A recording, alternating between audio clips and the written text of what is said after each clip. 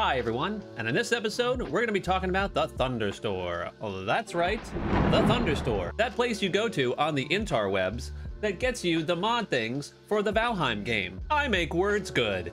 That nice? Hooray! Valheim.thunderstore.io. There are two main websites to get your Valheim mods from.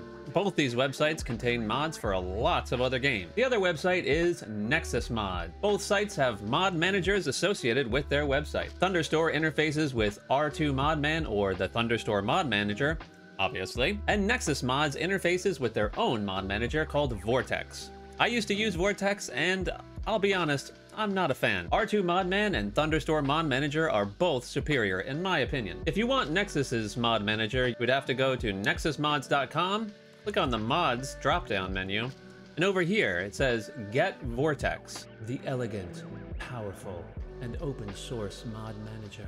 In all honesty, it's not that great. The interface is a little bit cluttered and I don't really like the way it installs and controls the mod, so we'll just forget about that for now. Let's take a second to talk about the Thunderstore itself and what we're actually looking at here. Here's the main splash screen. Obviously you have your search bar here and a couple tabs at the top. They're pretty self-explanatory, but let me explain a couple other things. Now you see these things down here? These are the categories that mods could be assigned to when they're uploaded by the mod author. They're supposed to be helpful to try and search for the mods that you want. As you're watching this video, think about any of the mods that you'd like to see covered. Let me know in the comments below. Alright, back to Thunderstore. Now up at the top, there's the search bar, and right below it, if we click this little thing, it'll drop down a categories menu. Here, if we click the button, we see the drop-down menu of the categories we can select. I'll select enemies. Let's search. Here is the total list of mods with the category tag of enemies. I can tell you right now, these are not all the mods that have new enemies to download in them. Again, the mod authors can choose to put these category tags on their mods when they upload them to the Thunderstore. It's not a requirement.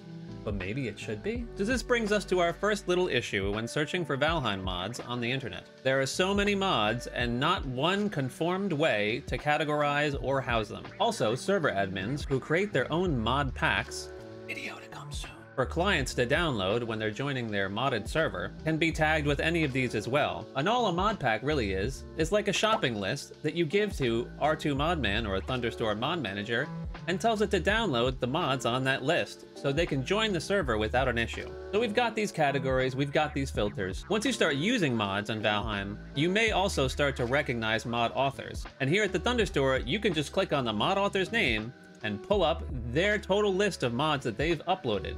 One of the other things to look for, and it might be the most important thing, is when these mods were last updated. A lot of these mod authors worked really hard to get their mods back functioning with the updated version of Valheim. Here on Thunderstore, that's why there's this Mistlands update tab. Again, not everybody puts it on there, even if it's Mistlands compatible. But if you click this tab, you can find all the mods that have been tagged with the Mistlands update tag, which means they're compatible with the newest version of Valheim. Just for funsies, let's click the most downloaded button and see what comes up. So this mod, Better UI, was downloaded 200,000 times. It was last updated 2 years ago. If you're looking for a better UI for your game, which there are many, don't download the one that's from 2 years ago. Usually I try to not download or use a mod that hasn't been updated within the last 6 months. And that also doesn't mean that every mod that wasn't made or updated after the Mistlands update isn't gonna work.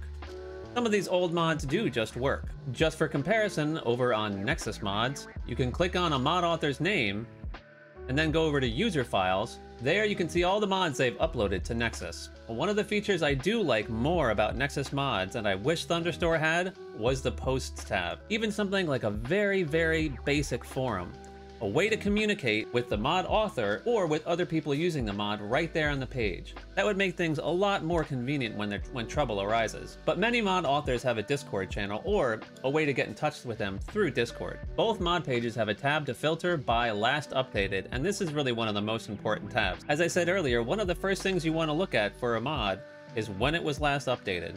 One thing that's important to note is that Nexus Mod and Thunderstore both may have the same mods. If you click this button on the Thunderstore, it will automatically install it into your mod manager using Thunderstore Mod Manager or R2 Modman. However, over here in Nexus Mods, there is no button for that. They have a button only for their own mod manager. So if there's a mod on Nexus Mods that you want, that's not over here on Thunderstore, here's an easy way to use your R2 Modman or Thunderstore Mod Manager. So if I download this, it's going to end up giving me a RAR file, which is very similar to a zip file. Now, if I go to my Thunderstore Mod Manager and I go to Settings, and up here, so if you go to Import Local Mod, and then select File, here in Downloads, here's our file that we just downloaded. And if we just click Open, we can name it whatever we want. I'll just change this to Valheim Raft. As for the author, you can put whatever you want. If you'd like to keep it consistent, you can always locate the mod author's name right here. The description is basically whatever you want it to be. And then in terms of version number, this is just to keep track of if you have multiple versions of the same mod downloaded.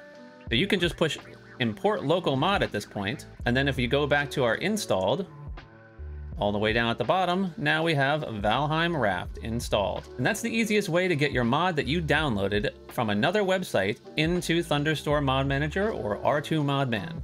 Thanks for watching, everyone. If this video helped you out, consider giving it a like or a comment below. Subscribe if you want more content from me. Here's a little fun gameplay for the outro. Bye-bye.